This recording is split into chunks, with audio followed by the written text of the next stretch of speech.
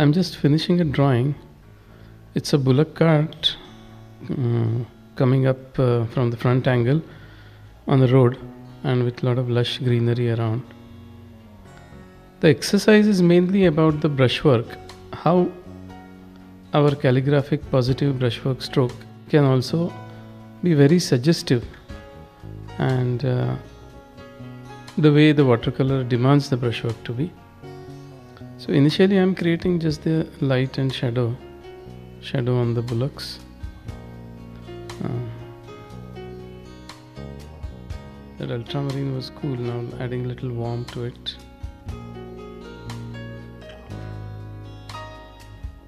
And leaving the white bright lit side of the bullock, I am just covering everything else with a variegated wash, if you notice.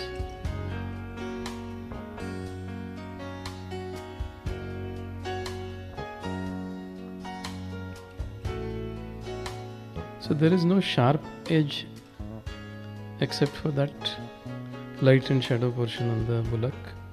Everything is blur, and my intention that my brushwork will pull everything together.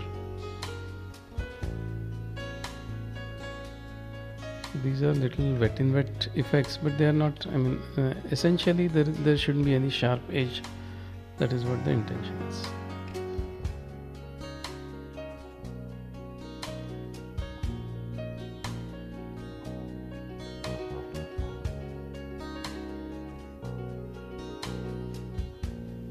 This is a typical scene from the coastal side of Maharashtra, which is called as Konkan. If any one of you have seen it, you'll immediately recognize it.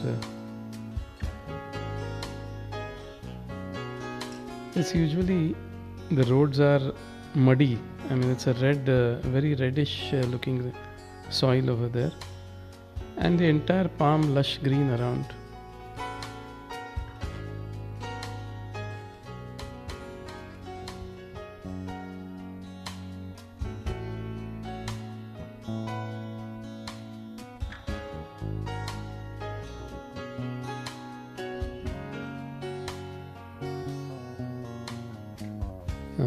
The vermilion red mixed with little sap green turns into a nicer brown. And now the brushwork begins, the dark things. I'm just giving the indication of the eyes, the nose, ears, and whatever details I want to do after that. These are the horns. But there is no wash or anything. If you see, everything is just like a dot or a very small shape, giving a definition to the wash which is underneath. Actually, this is like a superimposed brushwork on top of the variegated wash.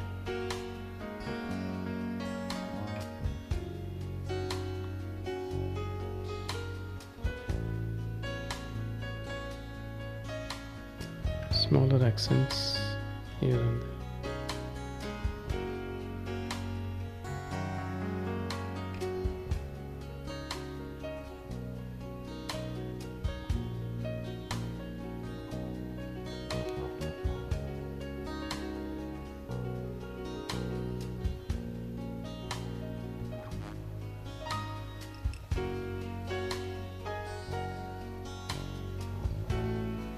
Except for leaving the highlights with the,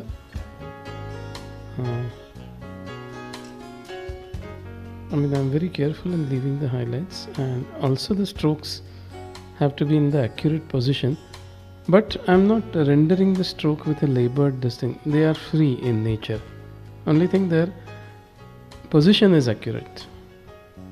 Now the bullock cart already looks like convincingly finished.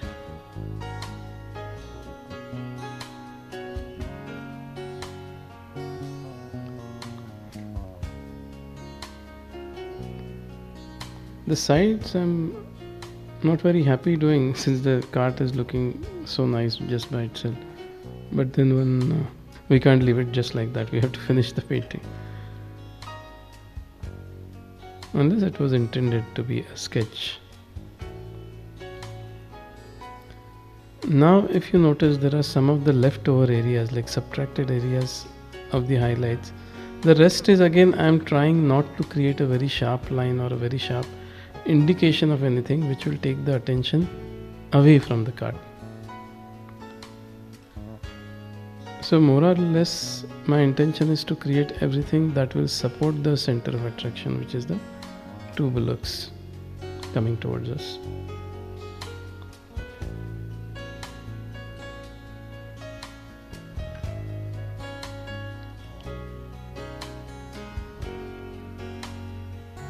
Little sprinkle is very handy many a times.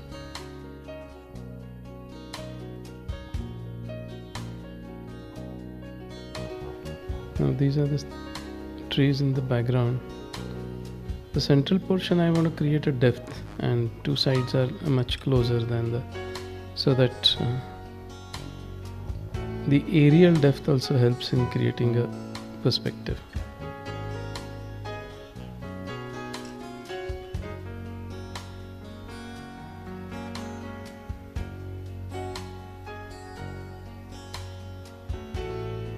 This is essentially a variegated wash, you can say. Only thing, I'm using little brush strokes to create a variety of areas, but ultimately it is just one go, so it's a blended wash, you can almost imagine.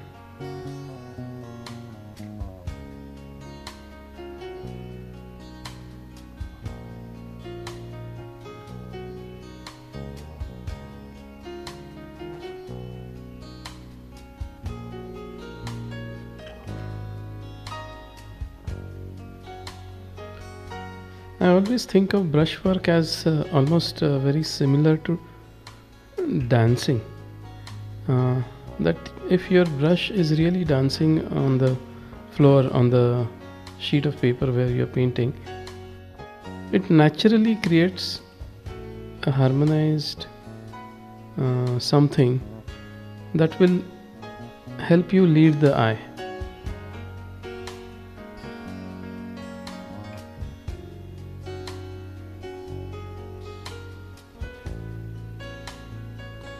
So my point is here that I don't think of a very small area when I'm doing a brushwork. I'm thinking of the entire paper, and I want to move around the entire paper all the time so that it has a very homogeneous effect, and unifiedly it creates a statement that we are trying to say.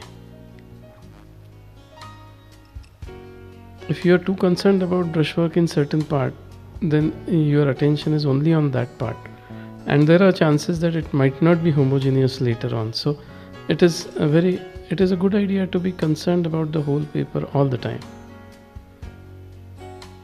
And once you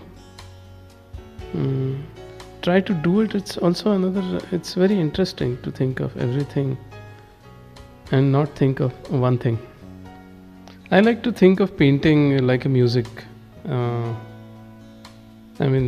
To give it an analogy of music, painting is like a musical harmony.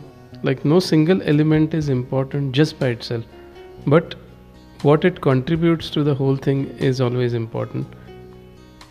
And when you think this way, it becomes very easy to keep a very homogeneous brushwork. So this is like a harmony of music, not a singular melody that you're creating.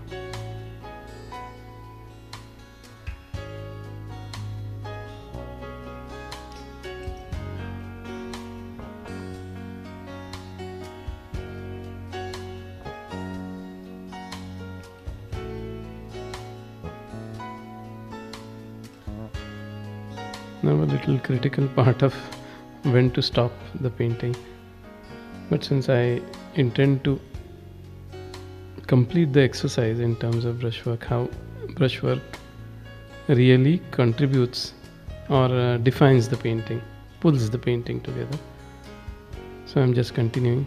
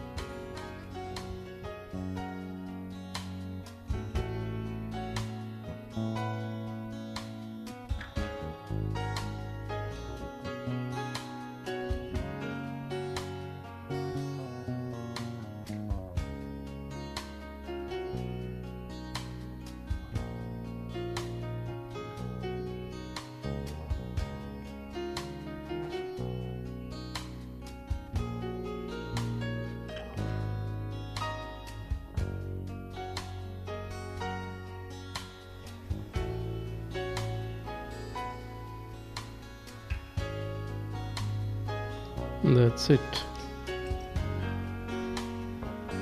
The end.